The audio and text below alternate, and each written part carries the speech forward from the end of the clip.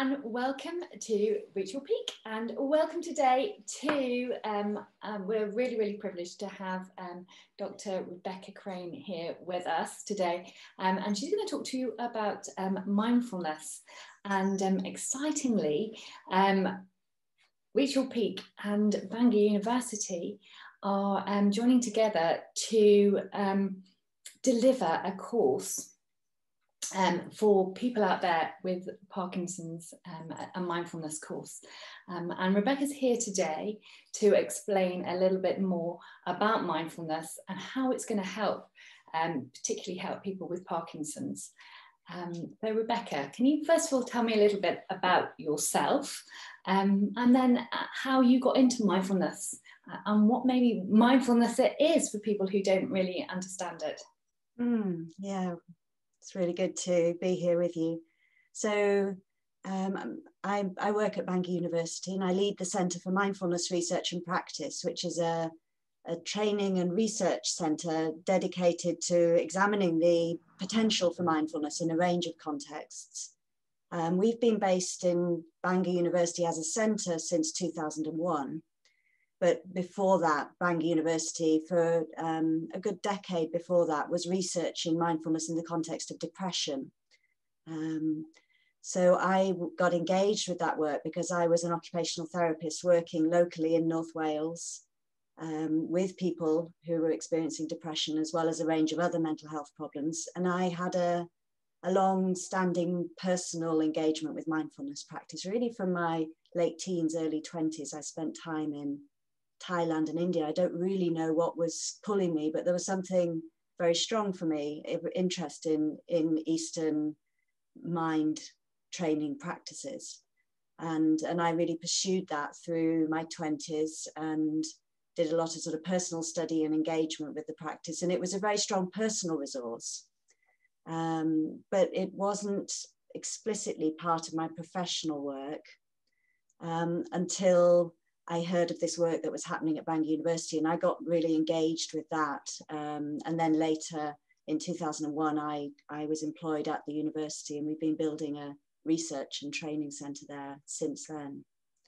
So, and then this connection here. So I was diagnosed with Parkinson's earlier this year, and have been navigating that on a very personal level, but really very interested both personally and wider because of my professional engagement in mindfulness, with the ways that this is supportive to me and potentially to others in navigating the range of challenges that we experience with the condition. Yeah. And so what we're looking at really is so mindfulness in itself. Can you just explain a little bit about what mindfulness is? What is this practice? What does it contain? What elements make up? So mindfulness, in a way, is a natural capacity that we all have. So we all have the capacity to be fully present and engaged with experience in the present moment, without, in a way, getting tangled with it, without judging it, or it's being able to have this sort of full engagement with experience, both within our own being, so our thought processes, our emotions, the feelings in our body, but also in the world around us. But it's a trainable capacity as well. So if we engage in certain practices, we can develop this capacity and hone it. And then it becomes a resource for us in enabling us to, in a whole range of different ways, it becomes a resource. And we can talk about that perhaps in more detail, but it really, I guess in brief, it, rather than being on sort of autopilot where we're just reacting to what's happening to us, we're more able to be responsive and choiceful and conscious about how we engage with things.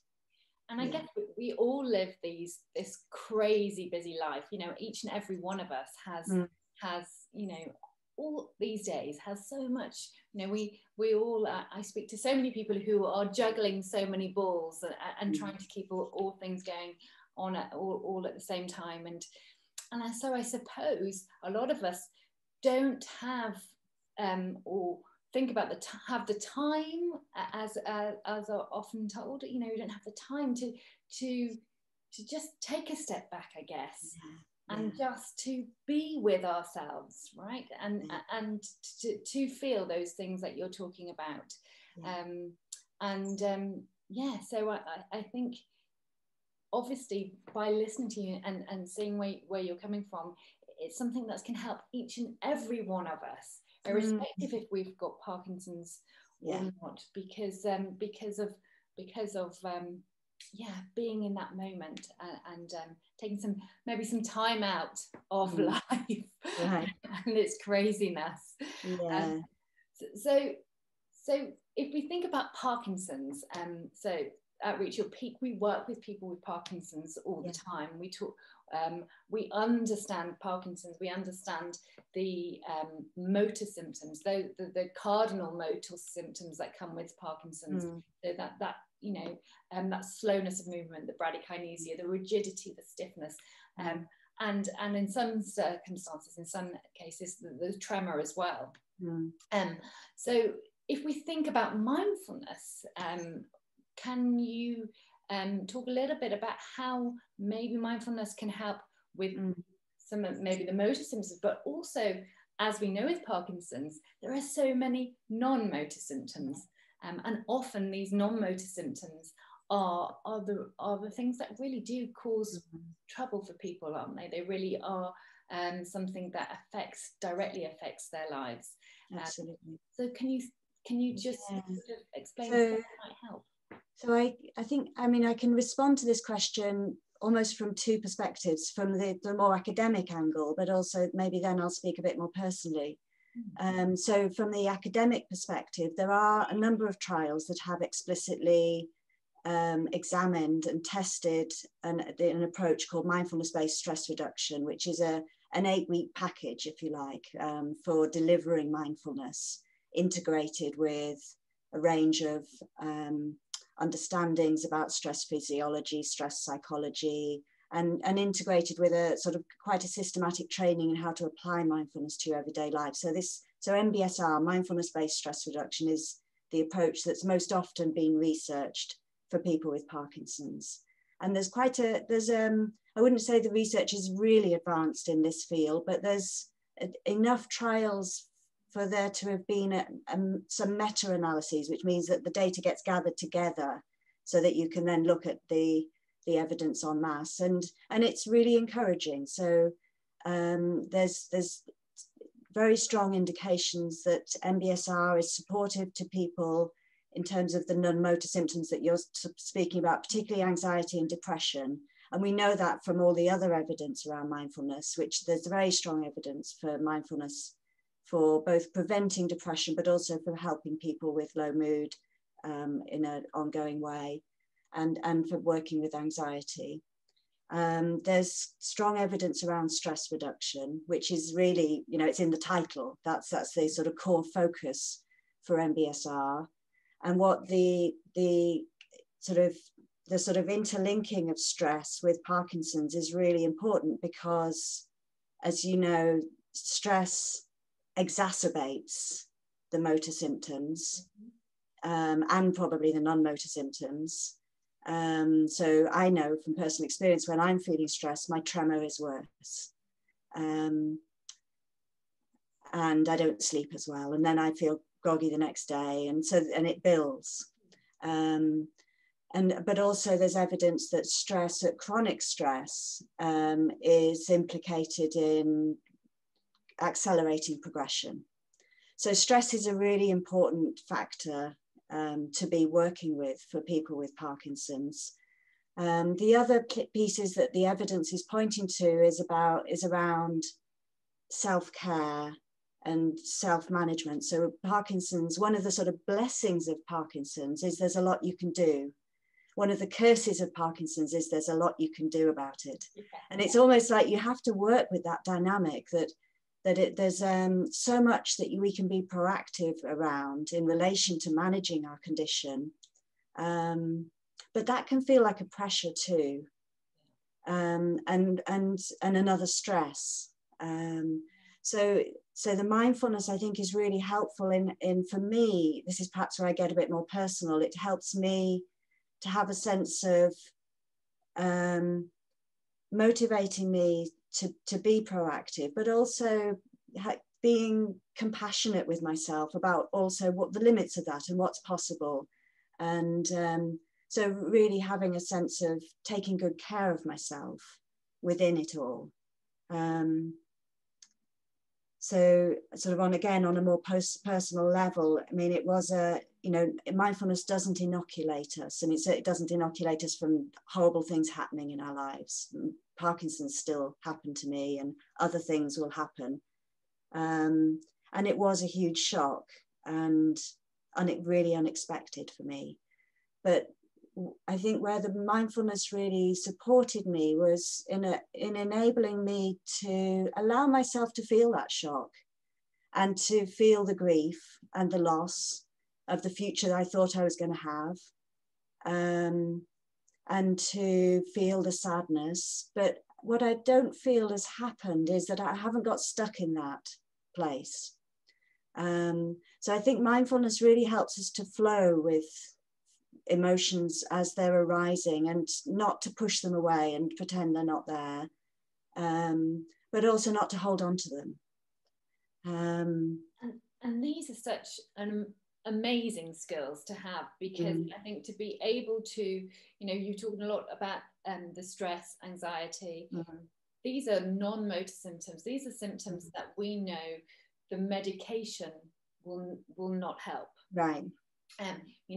Your medication will help your motor symptoms. We know now also from the evidence that when we exercise, we can really, really affect, again, the motor symptoms and potentially the disease progression.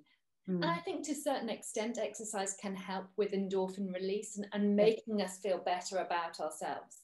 Yeah. But like you said, are those times where things just seem really bad and you get really stuck?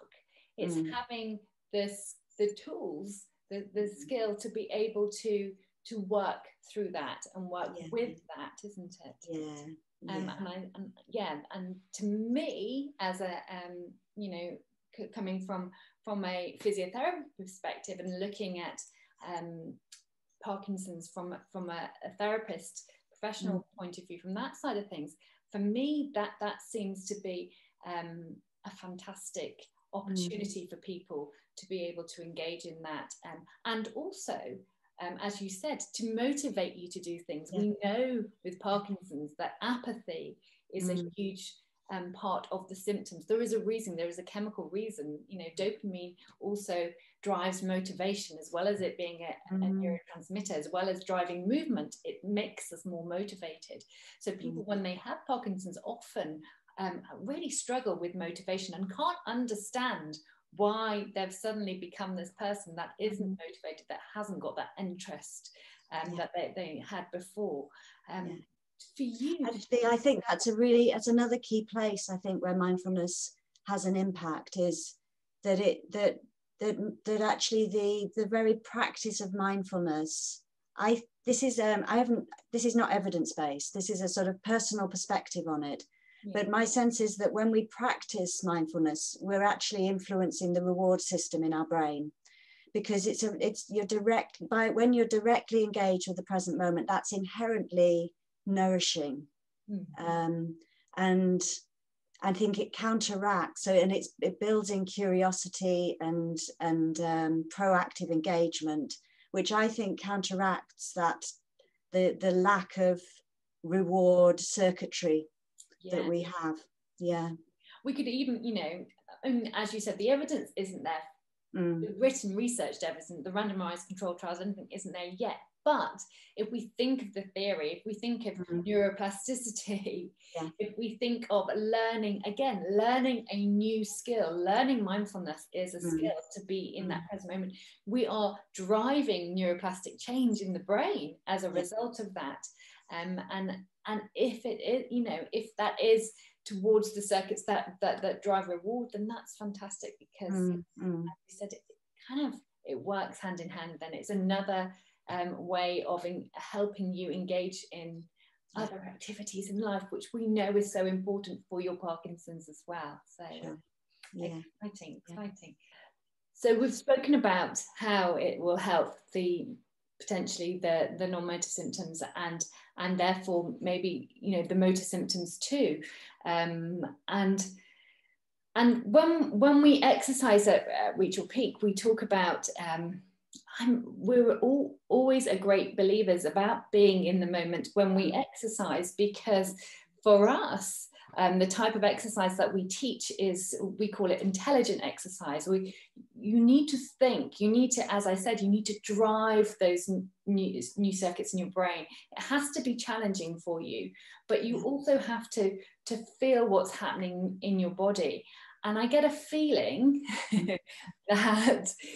that being mindful and practice of mindfulness is going to really help with those elements when it comes to Parkinson's specific exercise as well. Yeah, definitely. What are your thoughts? Yeah, because the sort of central aspect of mindfulness training is it's body based. So we're training our capacity to be more connected to the physicality of our experience rather than being caught in the mental processes around that. So when we're engaged in the exercises and we add mindfulness to that, you've then got the capacity to really immerse yourself in the feeling of it as it's happening. So if you're going for power, you're really feeling the place where that amplitude and the power is actually, so it's not just a concept, it's a sensation. And if you're working with intensity, you're with that. And again, I think it's about the sort of immersion in the moment in a very physical way. So I would just, absolutely underline that. And I think also it keeps the interest. So, we're doing something that has the potential to get a bit tedious and repetitious and, dare I say it, boring. But, yes. but actually, if you engage in it with this sense of sort of freshness of mind, so that every time you're doing it is the only time you're doing it in this moment, because this moment is the only time you'll ever experience this moment, then you've got this sense of really giving it all you've got in this moment. And then it, again, that sort of reward system, I think is part of it, so that you're actually, and you can, I know, so I play with it, so I foreground different, so I'm like, I'm going to just feel my feet here for this, so I'm going to really sort of sense my core, and so you can kind of play with it. You can make the whole process interesting by actually adding elements in from a mindfulness perspective as you're exercising. Being aware of different parts of your body. Definitely, yeah. The awareness, isn't it? And I'm also thinking, if you are that aware, then I know it's about being in that moment and being in that, but it's going to surely help you as well compare to another session in some way. So because you have that body awareness, I think, if I'm thinking about how we track, how we look at how people are progressing, and how, again, it goes back down to trying to teach people to really know their body, how their body is feeling, how different parts of their body are feeling. So giving them the tools to be able to self-assess all the time, self-assess. And I'm sure mindfulness will help with that too. Yeah, I think it would, and it's always going to be so. Yeah, absolutely, I would agree. Yeah. So the exciting thing is that we are running an 8-week course, aren't we? Yes. In mindfulness, we are opening it up to people with Parkinson's, whether they've just been diagnosed, newly diagnosed, or if they've been diagnosed sometime. It doesn't matter. It's appropriate for anybody with Parkinson's to be able to do this, and also we're interested in people that might be living with people with Parkinson's too, right? Yeah. Because equally, I think it's something that, as I said at the beginning, that all of us should be able to have a hold on it, and it can be beneficial. So we're happy for other people to come along too. Is that right? Absolutely. I mean, my sense is that if you come along with your partner or your sister or your, whoever is your support team, your main support team, that would be very supportive in and connecting. I think to do this together and to then go away and do the home practice together is a lovely way of joining together in learning these new skills. Yeah, fantastic. And so just run through exactly how the course will work. So mindfulness-based stress reduction is a very established curriculum. So it's a process of 8 2.5-hour sessions delivered weekly, with a practice day in between weeks 6 and 7. And at the moment we're delivering it online because of the context we're in, and actually that works extraordinarily well. We've been doing that, all of our trainings are online currently, and we've been really heartened by how well that's going. And basically so I'm going to be teaching this course, and so I'll be guiding practices. There's a series of practices, meditation practices that include, some of them are movement practices, some of them are sitting down practices, and some of them are lying down practices, but they're all adaptable for anybody who, so you basically work with where you're at. And so if the movements I'm suggesting don't work for you, you do other movements. So if sitting doesn't work for you, you lie down. So, it's a very invitational program.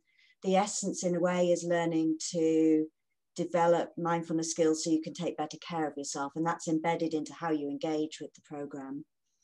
And then it's very interactive. So we work with a group, and we're going to limit this to, there'll be 25, including myself and support persons, so we can all fit on one screen basically. And we'll be, after the practices, we'll be engaged in conversation. So what we're exploring is discovering we're discovering about the human mind and how it interacts with the human body. And so it's a training in really learning more about the processes which, in a way, they're so close to us, but we often don't know our own processes.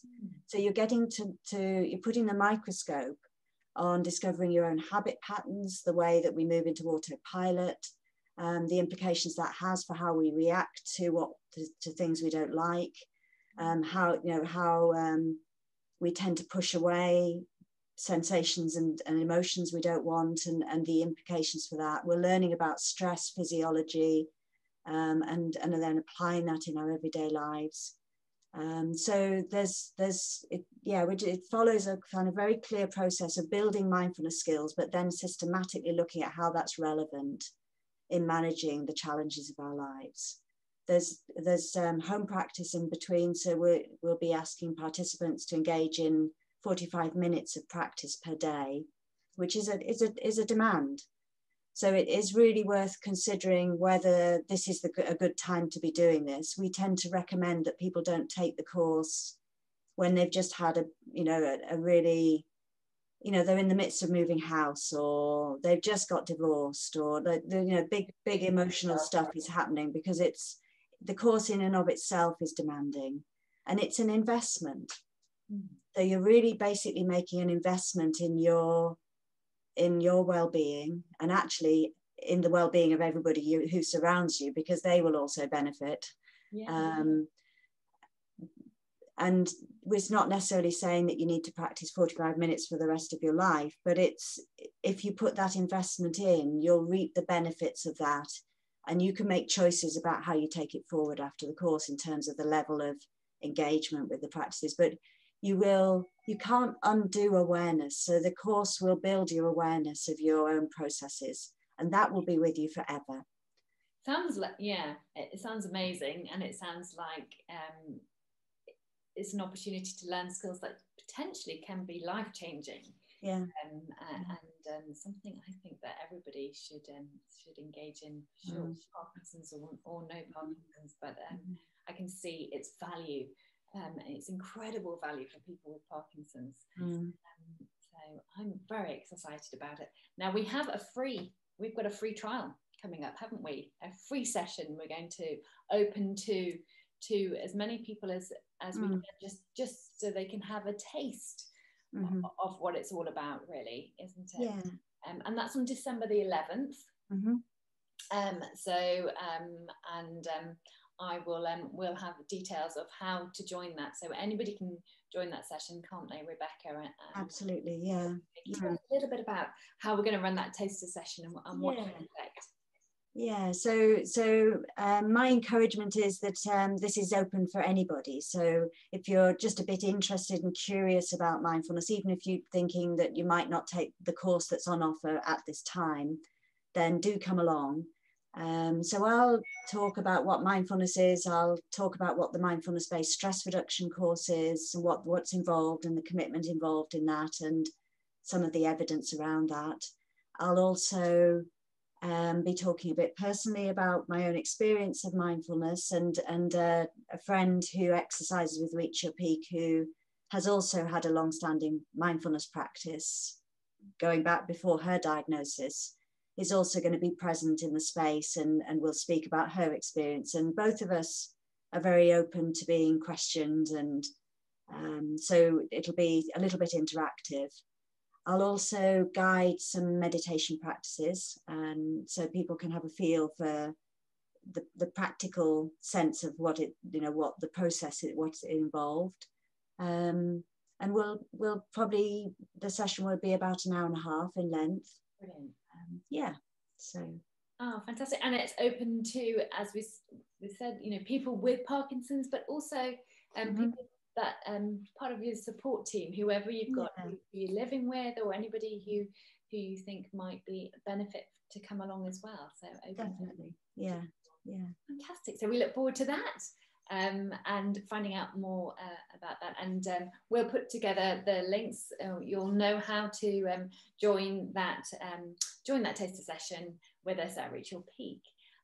So thank you so much for coming along today. Thank you so Very much. welcome. It's been a pleasure talking to us about, and being so open and so honest about yourself.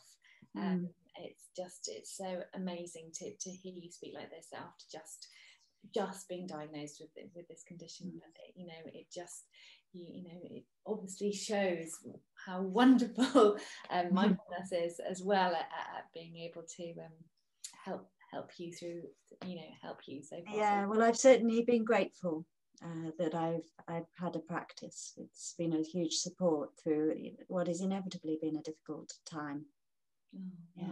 And I look forward to our session on the 11th of December. Thanks so much, Rebecca. I look forward to. Welcome. Bye-bye. Goodbye.